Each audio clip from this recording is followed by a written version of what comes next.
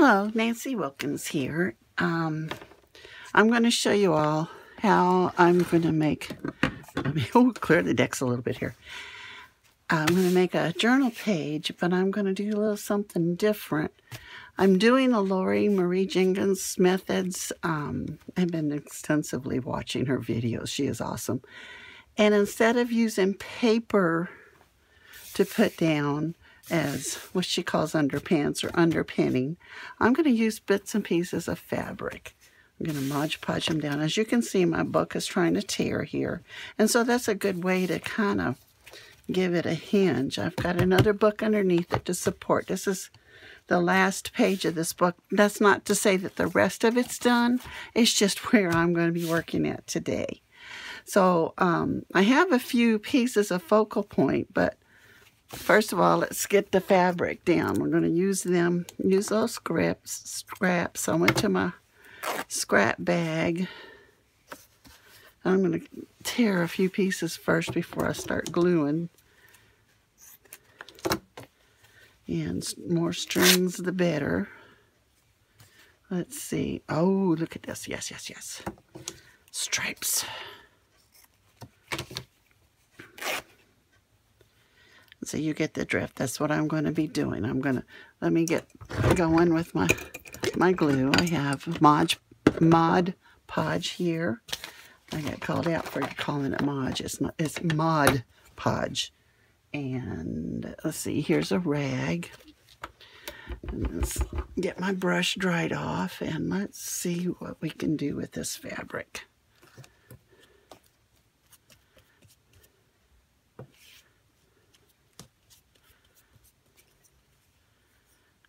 Okay.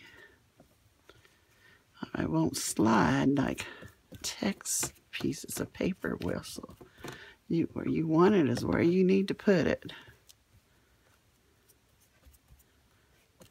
I debated whether I should put some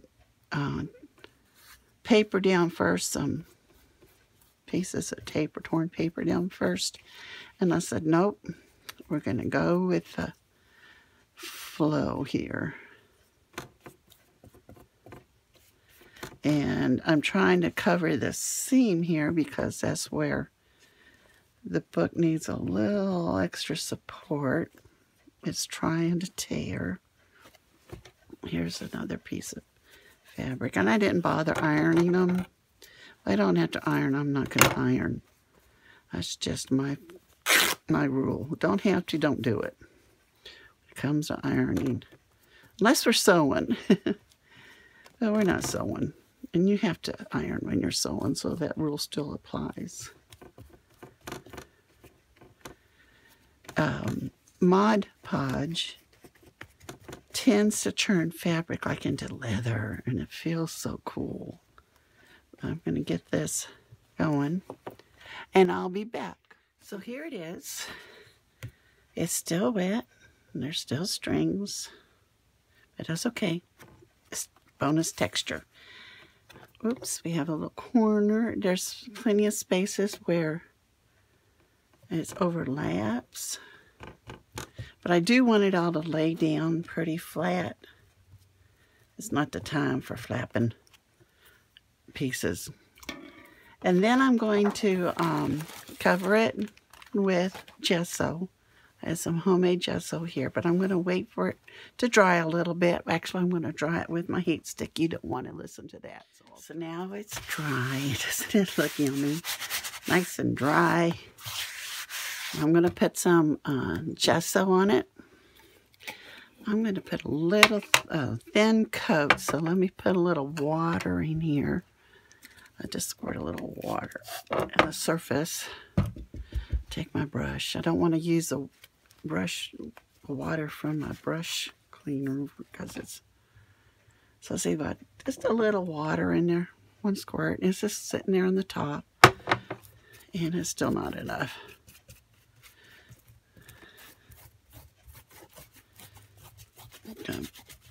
This will help it. You can still see the pattern. It tones down a little bit of the colors so they will mix together better. Be cohesive. They're gorgeous, but we do need them to play well together. Let's see how my gesso is kind of runny, so it's not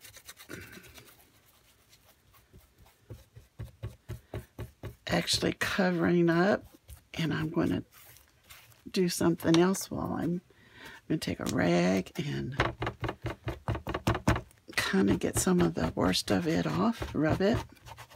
Because I don't want it completely covered. I just want it like a whitewash effect. There we go. And then, let's see, let's get a little more water in there. And put my brush right where that water's puddling. And a little bit goes a long way when you're just wanting to whitewash it. Don't want to take all of it off, but don't want to leave all of it on there. A little bit more.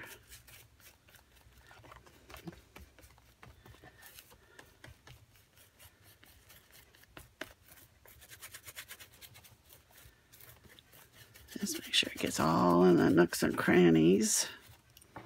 Put that in the water. And looky there. I don't know if you can see. Let's see what it looks like. Yeah, you can see how now it's kind of like a whitewashed. There's a piece of fabric that's bent down. Just what I wanted. Let's cover up the gesso. Whoops.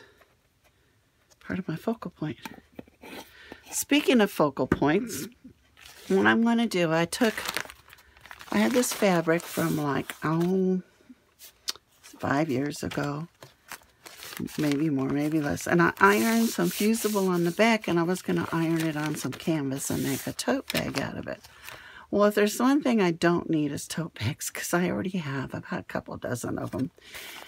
But, you know, you never can have too many tote bags. But I was going to make for a class, and the class got canceled. So I never finished it. So what I've done is fussy cut some of these flowers out to put on here. Keeping with the, with the fabric theme. Here's another one. And then I have a cat.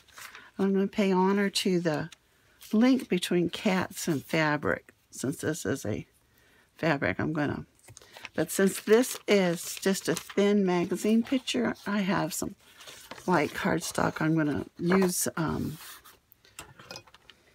a glue stick and glue it onto here. Onto the cardstock so that it won't wrinkle up when I try and glue it down with Mod Podge, and it keeps it firmer.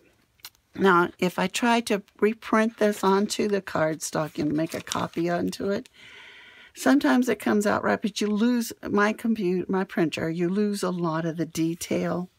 So, I'm going to put some leaves here. So what I'm going to do is glue it to the cardstock and then fussy cut it out, and she or he's going to go here.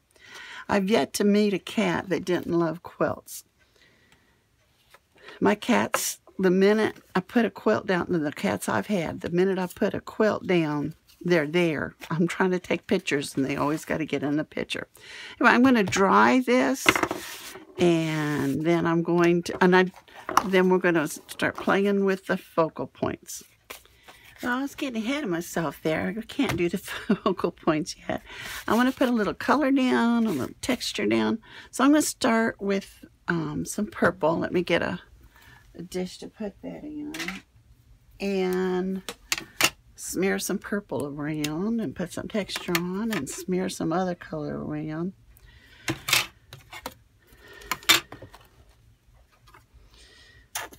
Just a little bit of purple. And because I want it to go a little bit thinner, but I don't want to lose the color, this is glazing by Golden. But there's other things you can put. Don't use water. I don't use water to extend or to thin out my paint. I just use glazing or acrylic gel. Gel medium would work. Get my brush dry. Poor brush, it needs a good some attention here, doesn't it? I use my brush just to mix a little bit together. And see how it's still just as dark. You got your whole pigment, but it's not covering up all that work we did with the fabric. We don't want to put that fabric down like that and then not be able to see all the pieces. So this will help. This will add some more toning. I'm not trying to get it solid. Too solid. I just want to another color wash, just like the gesso was a wash. This is like a purple color wash, and that glazing also helps me to get it everywhere and then mess with it after I put it on, because the glazing makes it last longer before it dries. It takes a little bit longer to dry with the glazing in it. Let me get a piece of paper towel or a paper towel.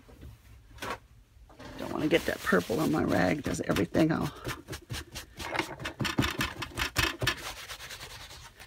touch afterwards will have purple in it with that rag. Hey, there we go. Get the excess off. Isn't that pretty? And I'm going to dry this. I'll be right back. So now it's relatively dry. It's not all the way dry. Then I'm going to use a stencil to add a little texture. Let me get my texture out. Should be right here.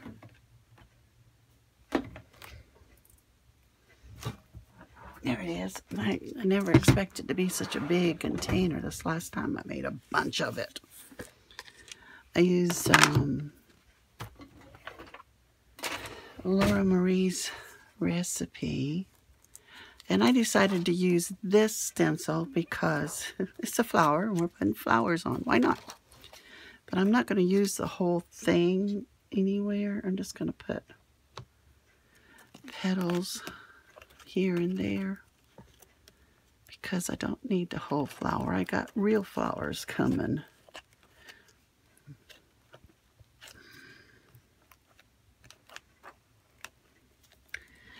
I'm using a scraper. Oh, that didn't do too well there. Let's just scrape that part off. This is from Pampered Chef.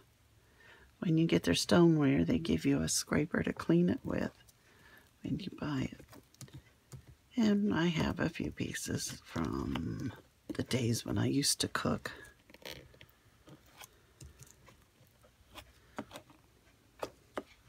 Y'all have those? You have when I used to cook, or when I used to sew, or when I used to, and you have equipment from then. Let's see if we can get this on there right. I'm not real happy with that one over there, but it will do. I'm not going to mess with it. There we go. Yeah. And one here.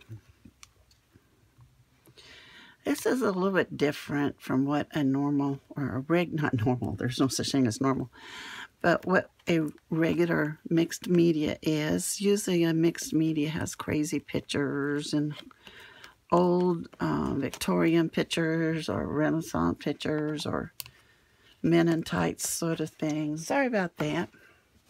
All right, I was saying, usually mixed media has men in tights, women with fancy dresses, and you put crowns on them, you put animal heads on men, and you do crazy things.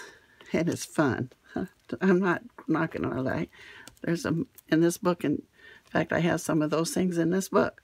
But this one's just a little sweet kitty cat smelling the roses.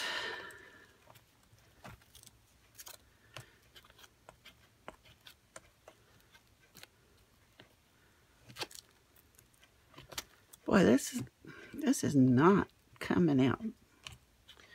Okay. I know what it is. It's what I got underneath here that's doing that. See, this one came out, but this one has something underneath the page underneath there is not flat. So we're just going to get it as smooth as we can and see what happens. Oh yeah, that'll work. All right, let me clean off my stencil because I don't want it setting up and running. I'm going to let this dry, and then we're going to put another color on. All right, it's dry enough. When I push on the texture, there's just a few spots that are squishy still, like that one right there. But it's dry enough. Time to put on another color. This is awful purple. Awful purple. But that's okay. Not awful, but it's very pretty purple, but lots of purple. Now this one I'm not gonna thin out with glazing liquid. I'm going to use as is. It's just, these are just craft paints. I'm not using the expensive acrylic paints that come in the tube. Ooh, look at that. Ooh.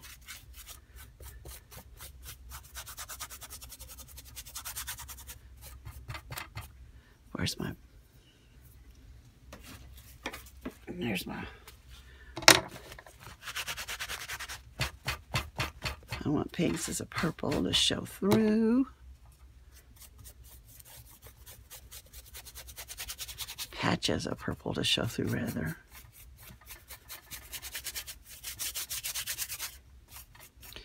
And then I want patches of solid.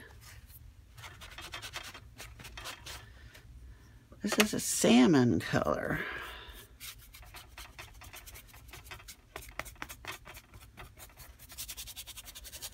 Isn't that pretty? Salmon and purple. Only a little more.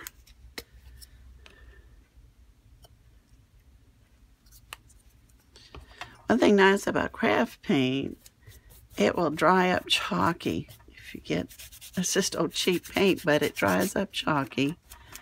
And all this gooey stuff I've been putting on here is going to be negated by the chalkiness of the craft paint. So it helps to keep it from,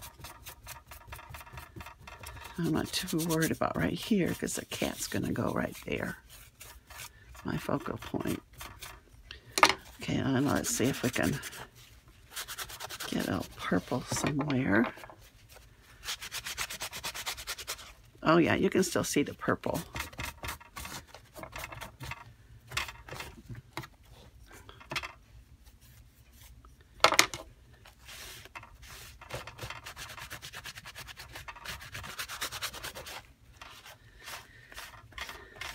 It seems to me, and when you use acrylic, a lot of acrylic and the gel stuff, and you use a heat gun on it, it just brings more stickiness to the surface. And I don't use this heat gun any more than I need to, but today, of course, I'm using it a lot because I want to get this video done. And so I can edit it and get it off my camera. It takes up a lot of space on the storage. Whoa, look at there. Interesting. I think we're going to leave it. In fact, we might just clip it a little bit so we can see it. Texture. Isn't that interesting? Okay, this is not going to take much drying. And the next thing I want to do before I dry it is put some white flicks on it. White flicks. I need another dish. This will work. I need a big dish for this. You know, a big compartment in a dish. Put some white, a little water, and a fan brush. find one. Those brushes are the hardest ones to find in my, there it is. They're the hardest ones to find in my drawer. Let's see if I got a stir stick. I got one if I can get it out of the drawer. There we go. Stir that up a little bit. Oh yeah. And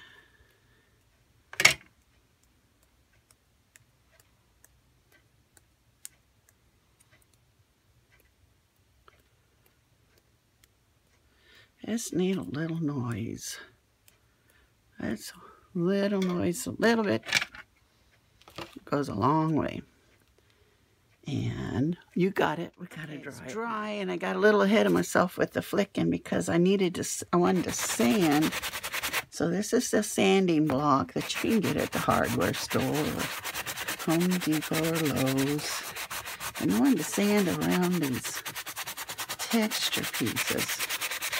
And it's not bringing it up like I thought it would.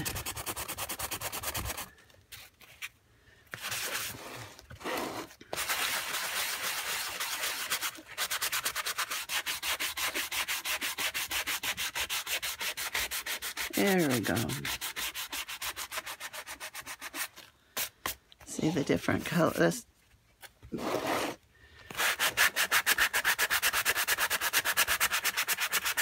And you know what? Those flecks are doing fine. They're just holding up just fine. Which tells me a sanding block's probably not very good. I'll make sure y'all can still see.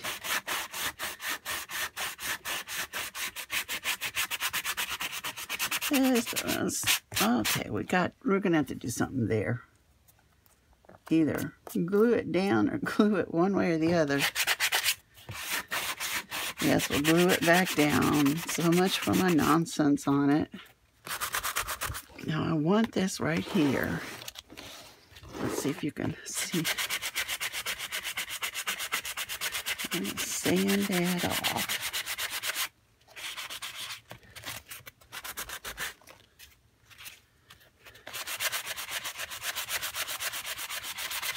I think it's time for a new sanding block.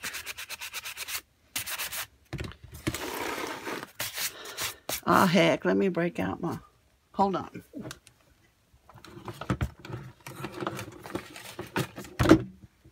We're gonna bring out the big guns, gang. This is my mouse sander.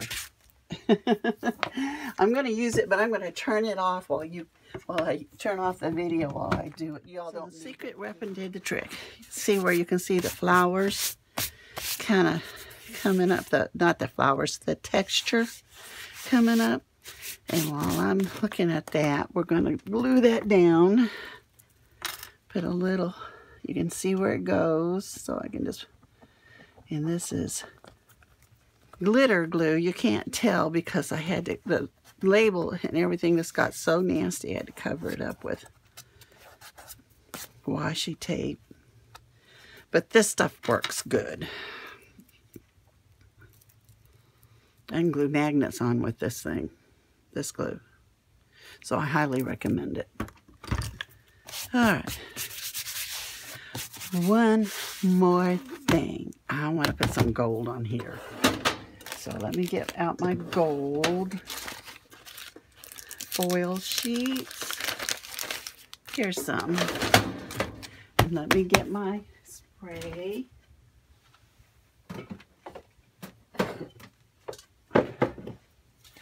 This is 505. I just have had it for ever and a day, and I just like it's time to use it up. So I've been using it for my foil sheets. It says temporary, but who knows? It means you can't wash it. When you wash it, it comes out. Ooh, look, there's some colors in here. I thought I saw some colors in here. Look at there. Oh, look at that. Look at that. That's going to be gorgeous. Awesome. Awesome. Okay.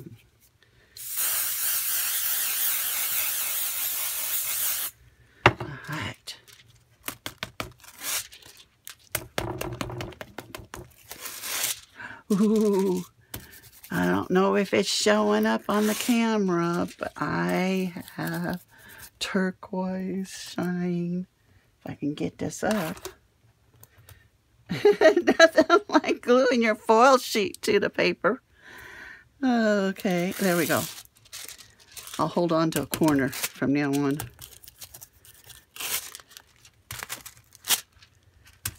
Oh, look, it's making those. Cool, cool, cool. Look what it's doing. I'll hold it up when I get done, so see if I can make the sparkle show for you.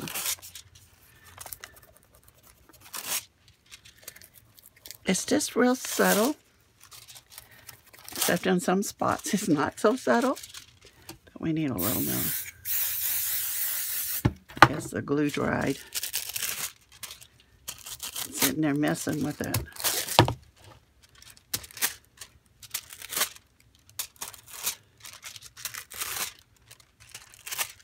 Oh, loving it, loving it. Get some right there. Why is that bubbling? Oh, it's a home, settling in to make a home.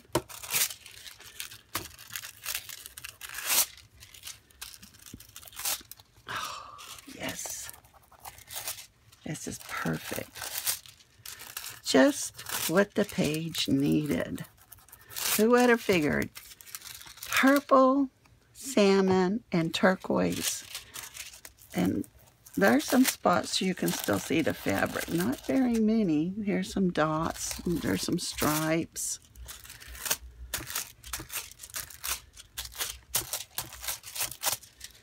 Alright, let's see if I can make this show up on camera. See the glitter? Ooh.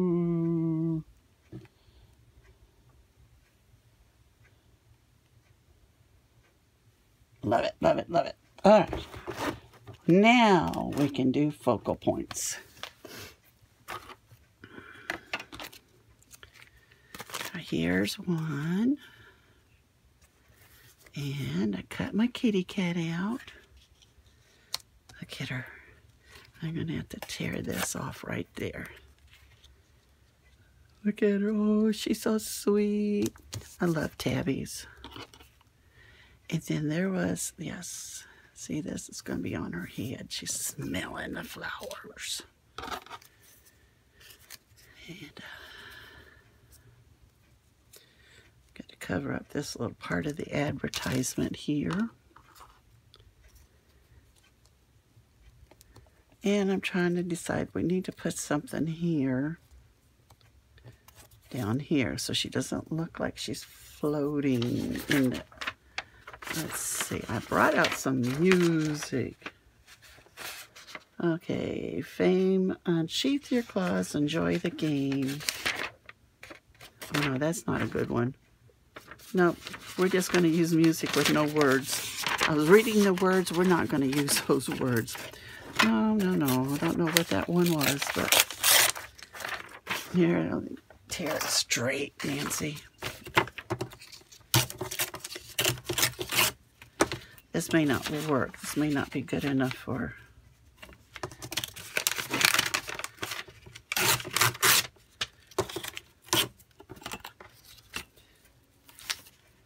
Let me tear. I'm just going to tear one little strip of music. And see. Whoa! Knock things over there. Let's see. Put this here. And we only need it to be, let's do the music right side up. People think I don't know what I'm doing otherwise, and I don't. Yeah, there's it. There's the letters that are right side up.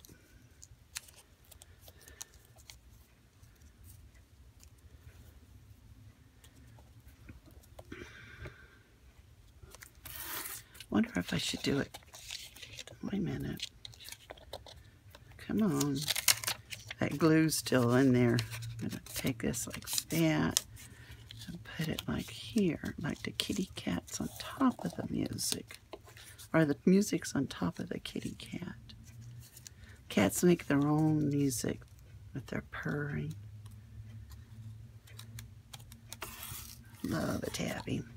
All right, see, that's a little sweetness and light there. Oh, and oops.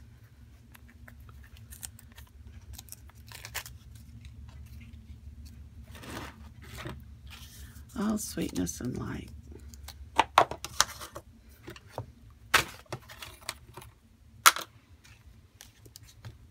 And then when I get this put down, I'll do some Stabilo around it. Oh, I covered up that. Oh, well. All that work got out my secret. Disclosed my secret weapon. And I didn't need it there. But this does come out. Let's see. What's the best? It's not, yeah, we can do it this way so we can see.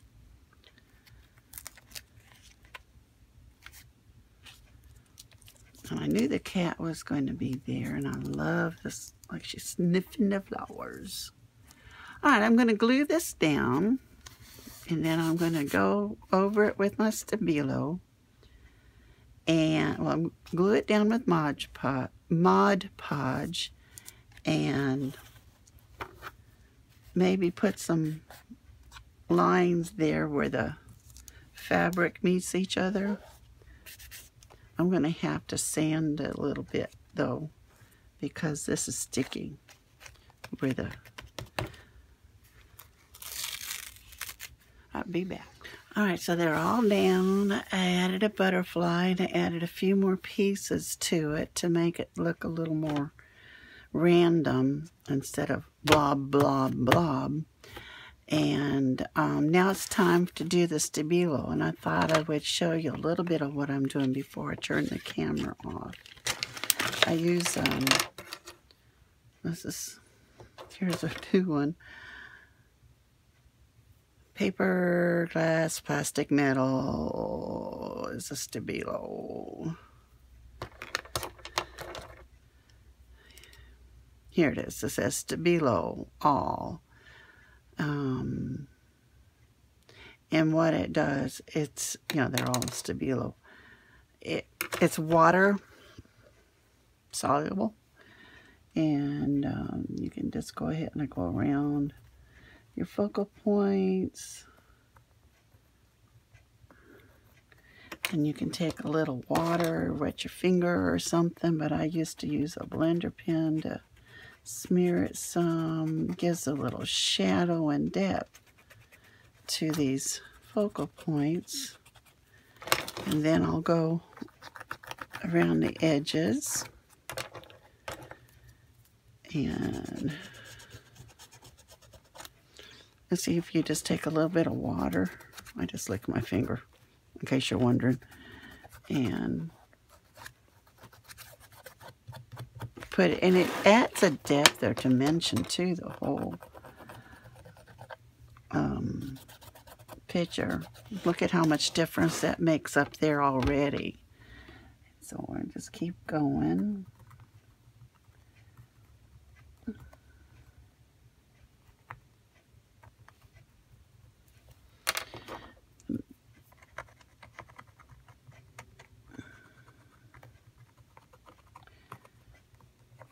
Another thing you can use with the Stabilo pencil is what I call a stub. Let's see if I got one handy.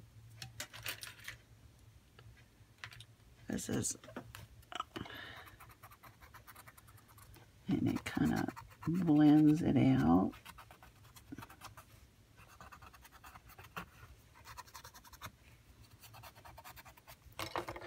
And I have a whole bunch of different things. Here we go. These are called blending sticks. Here's a skinny one, a fat one,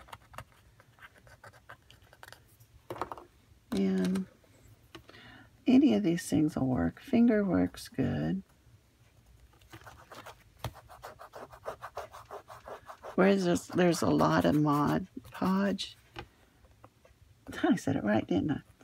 you can just really just smear it with your fingers without any kind of getting wet. So here's the kitty cat's ear. We want to make sure we notice that ear's out there.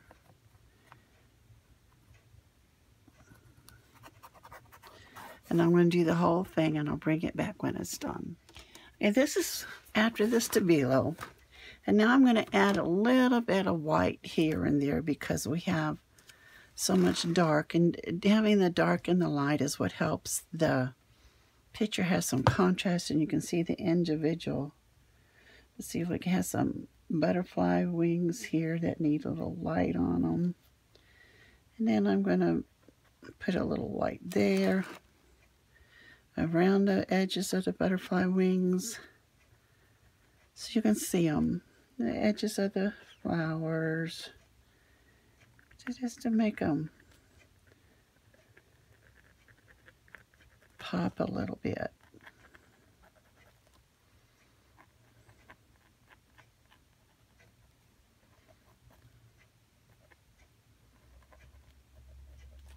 And when it starts writing, you can see where I've been doing the stabilo.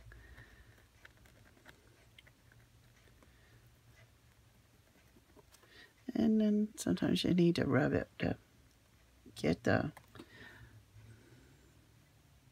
there we go. And also I found the secret of using these gel pens is not to push. Just let it glide so that roller baller in there can roll.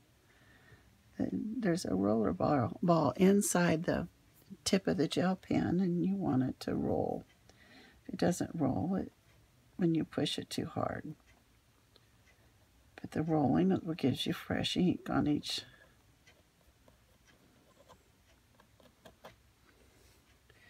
All right, now we have the kitty cat here, and we need to kind of highlight his or her. So I don't want it too much in your face.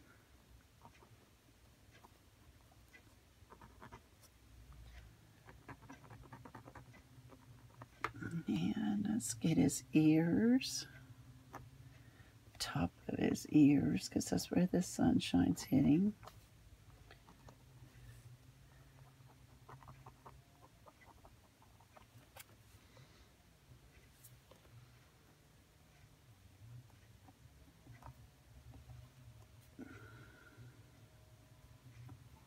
Sounds like hubby's outside doing the chainsaw.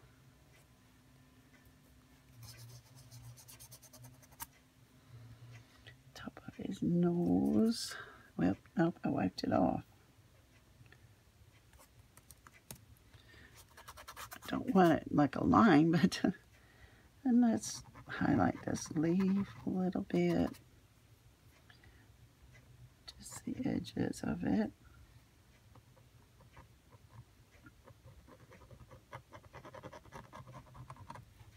And this is a gel pen. Now when I want to start adding some accents here, I was trying to decide where else I need some white. This butterfly's kind of not showing up. There we go.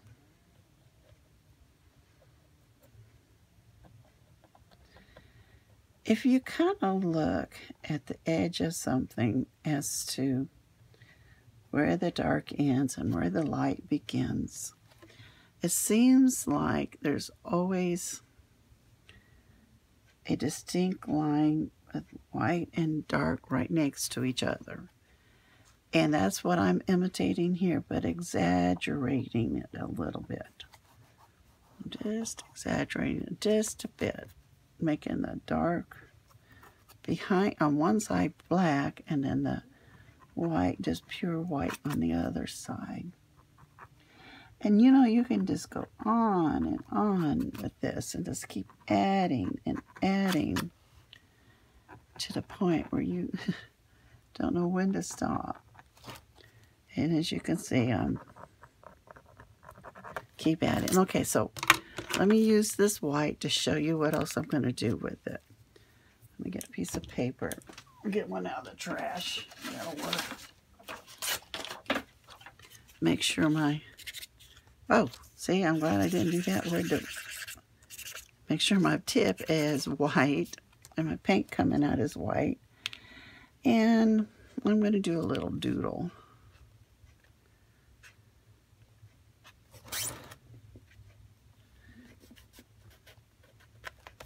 And that's not what I want.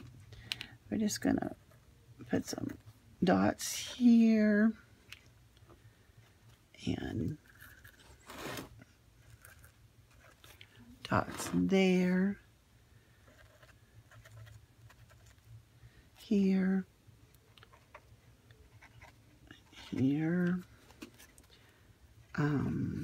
just to kind of add a little something to it. I decided I didn't like that over there. What else? Let's see. Oh, that's it. That's all I'm going to do, those dots. But you can also go back and do some doodling. But there's so much going on here, I don't think I need any more doodling. With all the background has lots of stuff going on in it. Alright, so that's it. This is my garden song, kitty cat garden song picture. Thank you for watching. I got a little off camera there to the end, but I thought I'd let you see it up close. Here's the, see the butterfly and the texture here. And there's another butterfly, and of course a kitty cat and everything. You can't see much of the fabric now, but I promise you, you can tell it's there. It's a little bit more than what paper would do, and you can definitely feel it there. And this is one of those pieces that you want to reach out and touch.